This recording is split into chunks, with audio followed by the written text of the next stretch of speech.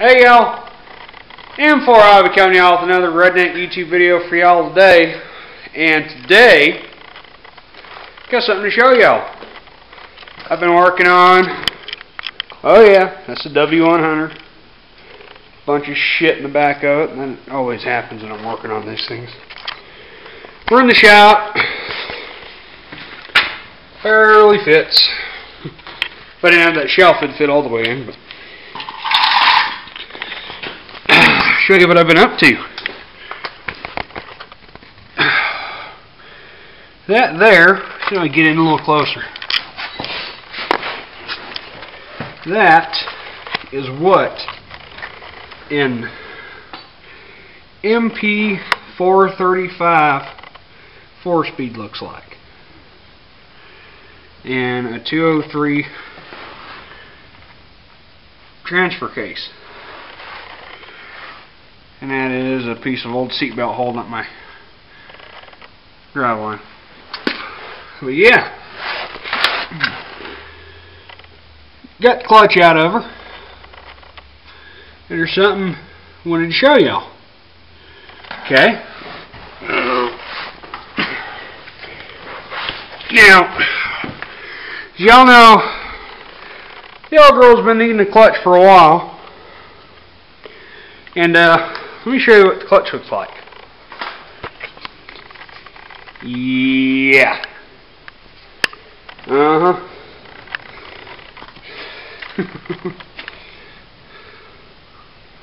Get that light out of here. Here's the springs. They're supposed to go in the dampener plate. That's those. Let's see. We got 1, 2, 3, 4, 5, and 6. That is what the clutch plate looks like. You guys want to know why that looks like that? Nobody can seem to focus. Would you see that blue mark around the pressure plate? This clutch had a hot spot in it. And a hot spot can be caused, oh, there's 5 of them springs. But hot spot can be caused by many things. The most common is like grease on your clutch plate. And this is what I think will happen to this. Now, this is the clutch that was in the truck when it had the 318 before I did the motor swap. That's a piece of a starter that broke. Now, this isn't from hot rodding the truck. This ain't from doing burnouts. This ain't from drag racing. I mean, this looks like some shit you would see come out of a truck running like 450 horsepower at the drag strip. But that was normal use, caused by hot spot. And yes, that is probably a cheap ass AutoZone piece of shit replacement clutch. Duralast my ass. And here's my bell housing. Here's pieces of the throwout bearing. But you can see, I had that piece of that starter and all that shit flopping around in there, so I quit driving it. Look what it did. It marred that fucker up good. Yeah, I still haven't taken the inspection plate off of it. But it ain't cracked or nothing. It's still good. I'm a little sketched out about the fact that it runs an aluminum bell housing. Then again, too, this ain't a heavy-duty truck. Here's my clutch fork. There's one piece of the throwout bearing. This one, if I can get it out. Let's see if I can get it out for you. Yeah. You can guess this went. Well, Probably like so. And these must have come out of there. But nonetheless, it's all crap. Except for this. Yeah! That's it after my clutch. Oh, I can't wait for all them fucking experts to come on and tell me that it's something else wrong with my truck. I know what's wrong with my vehicle. I'm not an idiot. Other things. Gaping hole in the floor. Transfer case shifter. The shifter for the tranny. All you gotta do to get them out, that plate right there, just push on it and twist, and that plate will come up, and you can just pull the shifter right out top of the tranny. That's that. But yeah, that's what happened to my clutch. So we're gonna show y'all. I have the radiator out of it right now because it makes it easier, because I had to loosen up the motor mounts, which are down yonder. Oh, you can see them. Focus. Yeah, 3/4 inch nut. Yeah, I had to loosen them up. Motor actually rocks back. Anybody's ever done a clutch job or whatever. Wires that I've been stripping.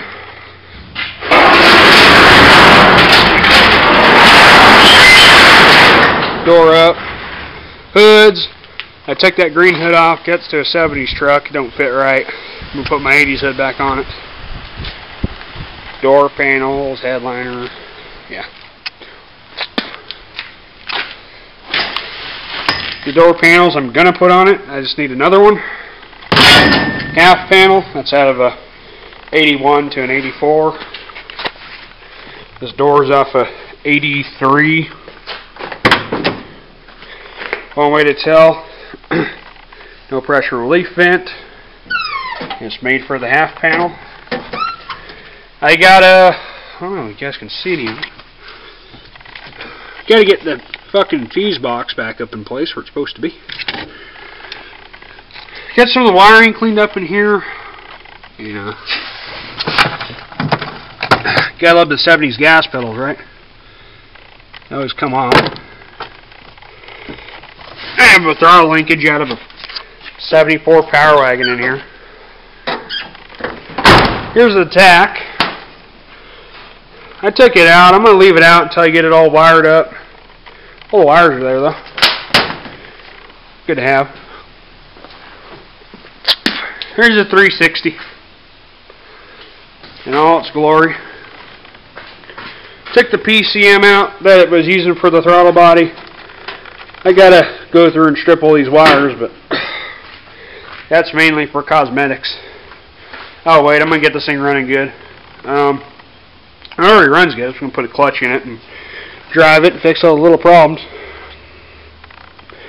The fuel pressure regulator went bad. Focus. Not gonna cooperate. It's just one of those Mr. Gasket cheap pieces of shit. It blew all the seals out of it. Gotta put that bracket back on. Gotta line my alternator up, put the belts on it. Gotta put new belts on it. So I got that to do. Let's see what else I can find. Oh, this. That is a voltage regulator. This is for an 80s Dodge that runs carbureted.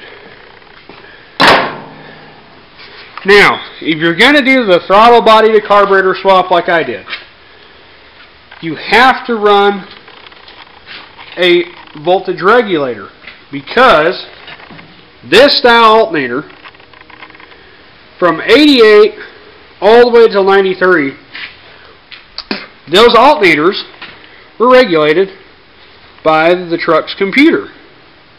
And when you take the PCM out, this will actually overcharge. It'll put out, I think it's around like 16 volts. It will cook batteries, and it'll burn coils. Even though I have a nice high dollar Excel coil on this thing, this will cook a factory replacement coil. So you have to run a voltage regulator. It's real easy. You got to splice in the 3 wires, get the pigtail, done. I'm probably going to mount mine, I don't know, maybe I'll mount it over here somewhere. Be a good place for it, as long as the hood doesn't hit it. Then I can just run my wires along the firewall through that wire loom and come out and tap right in. So I don't have a fucking wiring mess like a lot of people do. So, that might be a place for it. But yeah, not a whole lot of work left to do on this thing. There's a bunch of shit I pulled out of it. Of course, the snorkel, emissions control. We don't need that. AC lines, nah. Anybody wants any of this shit, come and get it. More wire loom. I'm going to replace all that.